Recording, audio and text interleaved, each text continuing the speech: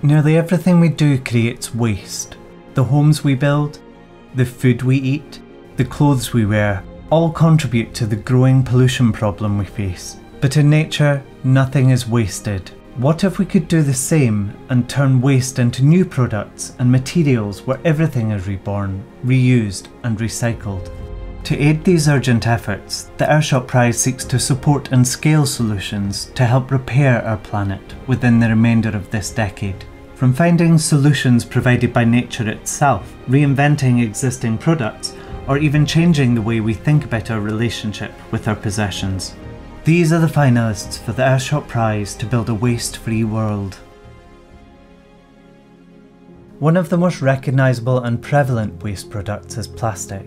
It's used almost everywhere and is found almost everywhere, even inside our bodies, ingested by the food we eat and building up in the entire food chain. It puts the entire ecosystem at risk. What if we could eliminate the need for plastic? But one company has turned to nature for a solution. Whilst at university, two friends saw the growing plastic crisis and looked for the answer in a rather unlikely place. I'm Pierre Pallier, one of the co-founders of Notpla. We develop packaging solutions made from seaweed and plants as an alternative to single-use plastics. People use plastic in lots of occasions where it's not really needed as a material, but it's cheap, it's convenient. What we want is to change this with a natural solution that doesn't require a change of behavior and is much more natural and easy on nature. At Notpla, we've developed a range of packaging solutions.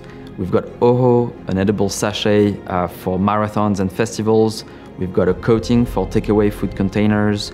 We've got films for flexible sachets and seaweed paper.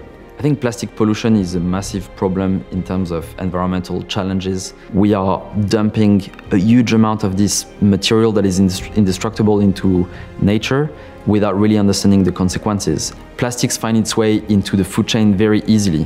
When it's small microplastics floating in the ocean, it gets into microplanktons and then eventually into fish. Ourselves, we find it now in our blood, so it's really getting everywhere. We were really inspired by the way nature makes these elegant shapes and uses all these natural materials and how we could translate that into packaging. And eventually we stumbled upon seaweed and found that it was actually a really interesting material to use for packaging. Today, the Notpla team is made of 65 people. We're developing multiple products. Some of them, we are starting to make them in the millions. So it's really exciting to see some of that impact, some of those products being used out there. But there's still a lot of work to continue to develop the material if we want to have a global impact with what we're doing. There's still so much we don't know about seaweeds if we want to use it as a viable packaging solution worldwide. So we really want to have more scientists, more engineers working on this problem. What gives me hope is that nature has all the solutions already. We just need to take a hint from all the things that has already been created by nature, and with science, engineering, design, we turn it into useful applications for humans, but everything already exists in the playbook of nature. Replacing plastics with plants is an enterprising way to cut down on waste. But plastic isn't the only product that can cause problems. We use leather to make clothes, shoes, furniture, and countless other essentials, but it's an incredibly wasteful material to produce. By recycling used and dead flowers from religious temples in India, Fleather are on a mission to reduce a major source of waste on our planet.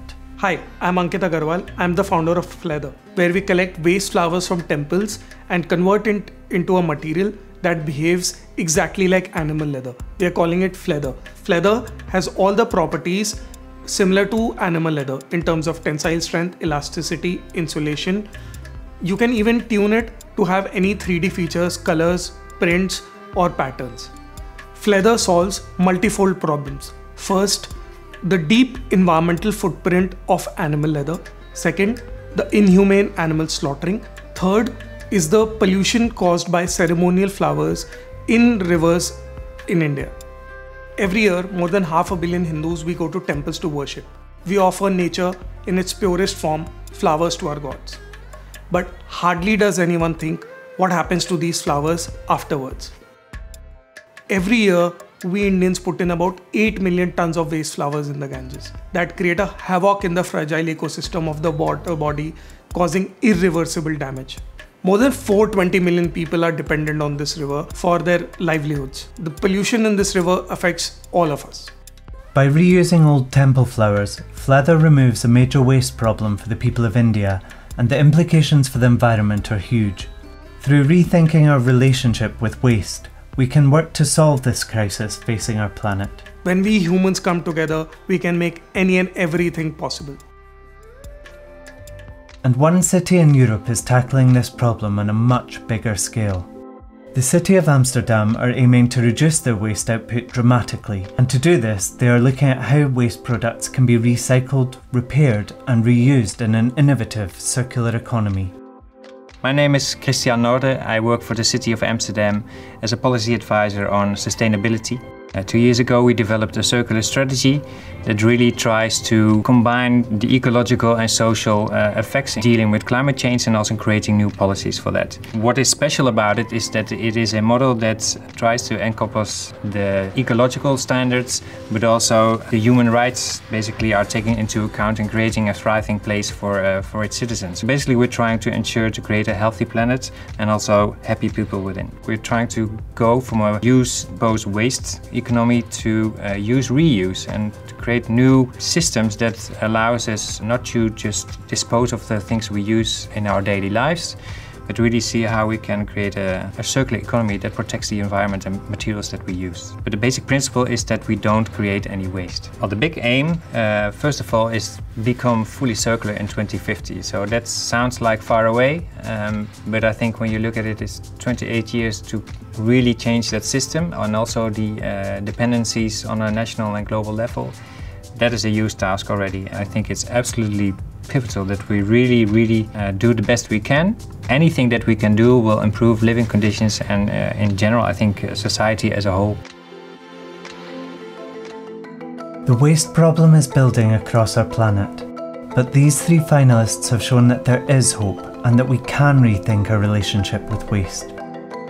We can turn to nature for a solution, and we can work together to build a waste-free world.